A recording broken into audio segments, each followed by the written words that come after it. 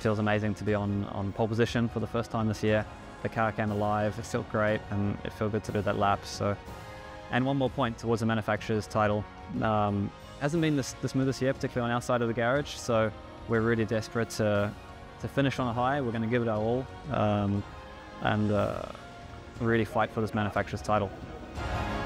Great team result, obviously with both cars on the front row. Brendon did a great lap to clinch pole, and I guess we had a solid session as well, qualifying second, which put ourselves in the kind of best possible position for tomorrow. So we'll do our best, and hopefully we can at least bring one of them home.